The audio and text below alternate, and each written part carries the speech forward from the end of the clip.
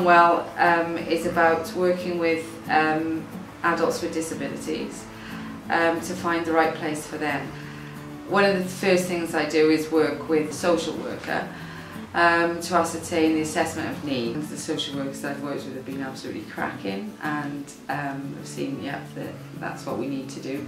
So it's working with that individual and the social worker so that everybody's seeing it from the same page. And the first thing we need to look at really after the assessments of need has been addressed is money. So you're going to have money. You need money to buy a cooker, you need money for all of the furniture, so whether it's the white goods like fridges, washing machines, or you need something to sit on, and definitely need a telly. People are very surprised at how much money they didn't realise they had until they start looking at how much they've actually spent. Look at Homes for You, social housing. Unfortunately, the waiting list on Homes for You is very, very, very long, especially if it's a single person looking for a one-bedroomed flat. Private renting can be a long drawn-out experience as well, because most of the adults that I've worked with, or every adult I've worked with, will be in receipt of housing benefit if they have their own place. So we've had to do a lot of work with letting agents who have been very accommodating to us. Sometimes you don't want to go into independent living straight away, you're not ready for it, and looking then into adult placement. It's not just about, oh, I want to move and I want to go into my own home, or I want to go into adult placement, or I want to go into supported living. You have to look at what's available, what's out there, and you have to sometimes do the hard part of letting people know that this week you want to move, but it's going to be a very, very long process. It's been a learning process, I think, for everybody that's been involved in it, and those people that we have moved on very well indeed. When asked and evaluated, they gave us the double thumbs, and they've got on and moved on great.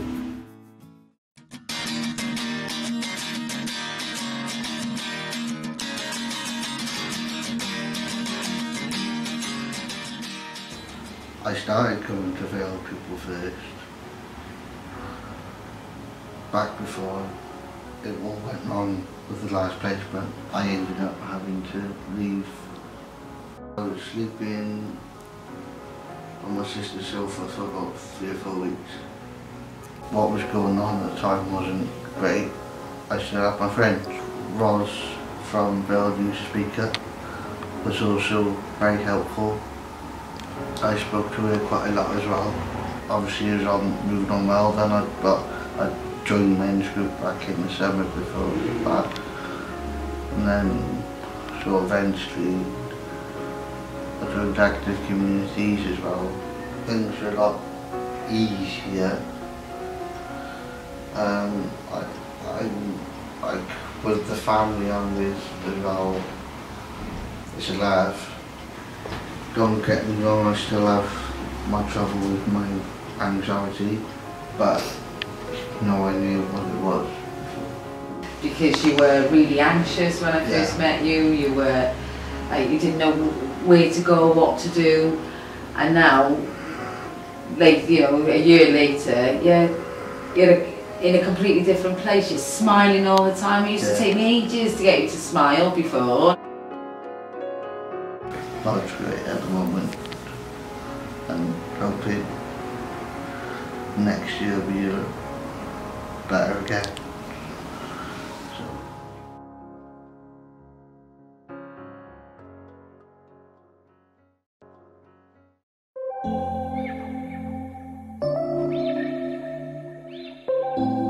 I'm Sian Sullivan. I'm a Senior Trust Officer at the Friendly Trust in Cardiff. Still working with a young lady called Lucy, and she was unhappy where she was living. She was with adult placement. She wanted somewhere. She'd been living previously independent, sort of had her own place, and she felt ready to move on, to have her own flat. So yeah, Tracy from the Moving On team supported Lucy to find a lovely flat in Barry, and it was yeah, a great experience for everyone. Tracy's involvement was fantastic. Liaising with the letting agent about her rent and housing benefit and things like that. It took a while to find a suitable flat that would take somebody on benefits, but the wait was worth it. Tracy was practical support, helping her moving because all her stuff was in storage, and Tracy was there to help with, you know, the removals and stuff like that. And yeah, it was all-round support, from the, you know, filling in the forms to liaising with case managers to letting agents to actually physically helping Lucy, you know, settle into her own flat when she finally got it. It's just valuable support that's needed for people, you know, living in the community.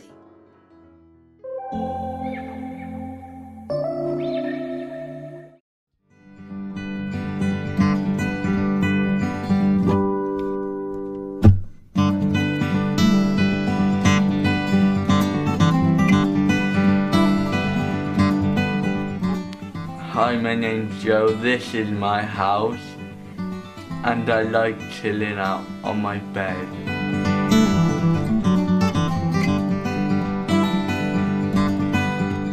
I like builder's tea. Before, when I went to Vale People First, I wanted to move out so I can get my own place, you know, and be more independent. What I do now, see? Before I never see.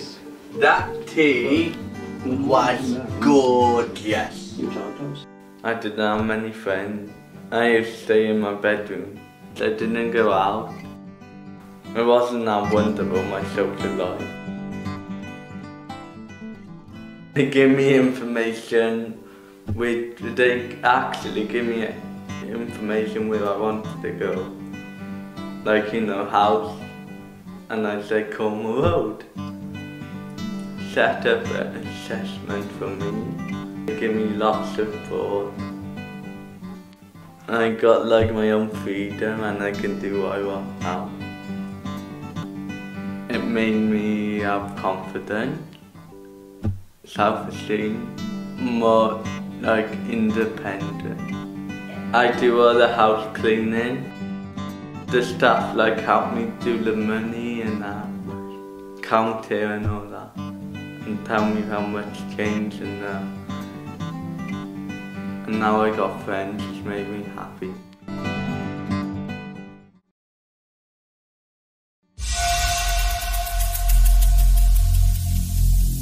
Every single day, I'm gonna make something great. I go to men's group on a Friday, reading and writing. Youth club, then a pub.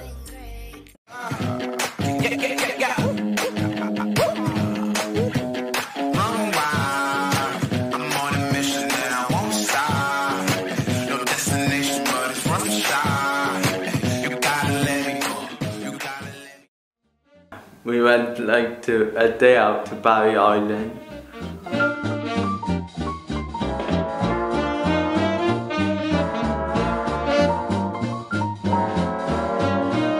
I like going to Barry Island, eat the chip and have an ice cream and enjoy myself while I can make the most of it. Before Joe came to the group, he was quite shy and nervous. And everybody in the group has a nickname. So what's your nickname, Joe? Joe Cheesecake. Joe Cheesecake. But Richie, Joe's dad, has said to me on more than one occasion that joining Vale People is the best thing that's ever happened to his son. It just transformed him. We have a rules. Yeah, it's not my group. Whose group is it, Joe? It's our group. Who makes the rules? We do. Who decides what you're going to do? We do. So I can suggest things, But what if you don't want to do it? You don't do it. Yeah, it's all about empowerment, but it's not just about giving confidence, it's about being able to get out into the community. That's why going to the pub on a Thursday is so important, because a lot of people can't go to the pub, what everybody else takes for granted, but they love it, don't you, Joe? And I was going to say, it makes me meet my friends, you know, and I love that way. I can see everyone. I then volunteer in the YMCA, but now I do volunteering in Boba by Iceland, a charity shop. I was excited to get a paid job so I can get money. I got my own freedom. Oh.